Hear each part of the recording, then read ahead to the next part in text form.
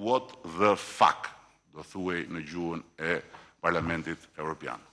Gjuha e kryeministrit Edi Rama gjatë konferencës për mediat me homologun Haradinaj ka ngjallur zemërim mes analistëve kosovar. A mund të vi ky njeri në Kosovë pa shkaktuar skandal, pa folur me kapadajllëk e pa polarizuar shoqërinë kosovare dhe pa manipuluar faktet e historisë më të re të Kosovës? A mund të dalë përpara gazetarëve pa i ofenduar e pa i etiketuar, pyet publicisti Enver Robelli.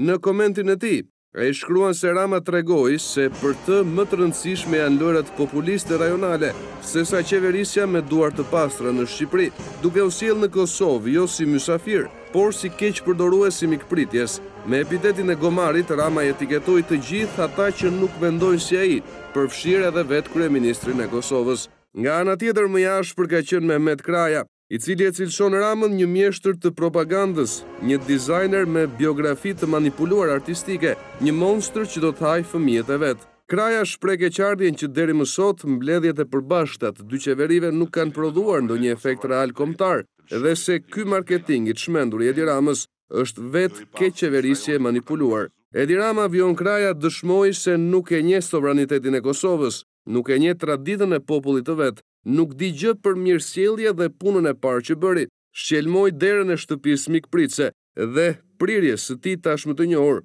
Me këmbët e tij me luc vandalizoi Kosovën e brish në të gjithë përbërësit e saj. Përballë një Edi Rame të këtill që ndihet zot në Kosovë dhe bëhet pul përpara Serbisë dhe Greqisë, qeveritarët e Kosovës të padijshëm dhe të pazot, të squll dhe inferior, pa autoritet dhe pa mbështetje elektorale, nuk kanë as guxime kuraj, por nuk kanë as dije e as vullnet politik që këtij vandali plank prishës t'i tregojnë derën, shkruan më tej Kraja. Ndërkaq, Ki Mehmeti vënë në pikpyetje lidershipin e Ramës dhe të Thaçit për gjendjen aktuale. Shqipëria dhe shqiptarët në të janë peng dhe janë pjesë e ëndrrës së mbrapsht të kryeministrit të sotëm të saj, të një piktori të dështuar, të një selfisti dhe showmeni, një ëndër e cila është plotësisht e rreshme, e mbrapsht edhe me përmasa tallse ndaj shqiptarisë, siç e vuan Kosova ëndrrën e sëmur karrieriste të presidentit të saj aktual, i cili që ta shpëtoi vetveten, ka nxjerrë në shitje vendin dhe popullin e vet. Për analistin Berat Buzhala, vizita e kryeministrit shqiptar ishte ajo e një vandali në pej.